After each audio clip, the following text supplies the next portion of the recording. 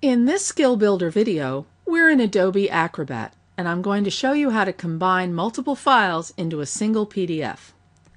To do so, when you first open Acrobat, you typically see this screen here, this dialog box, that gives you a list of recently opened files and a choice for getting started. One of the choices is combining files into a single PDF. I'm pointing to it here. Or you could go to the Create button and choose Combine Files into a single PDF. Either way, you get this dialog box. Within it, I can choose to add files and then go to the folder that I know contains the files I want.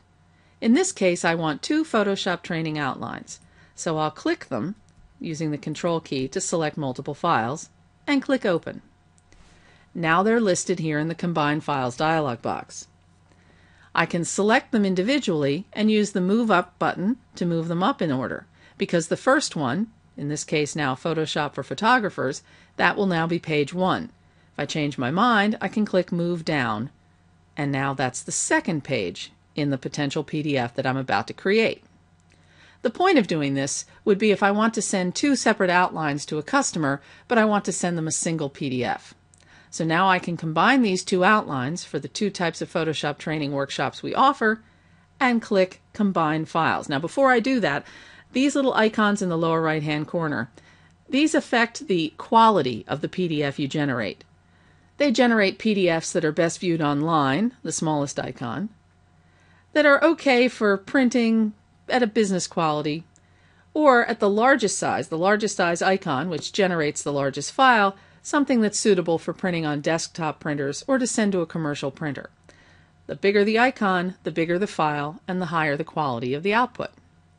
If you know someone's just going to open it on screen after receiving it as an email attachment, you can stick to the smaller size. That too will allow it to be small enough to be emailed. Once you've got all your files selected and in the right order, click Combine Files, and you get your combined document.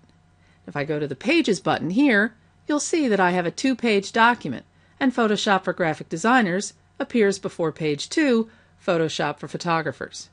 By default, it's called a binder, but if I want to give it a simpler name, I can choose File, Save As, PDF, and then name it. For example, I'll call it Photoshop Workshops, and click Save. Now I have a new file called Photoshop Workshops that's a combination of what was 2 separate PDFs.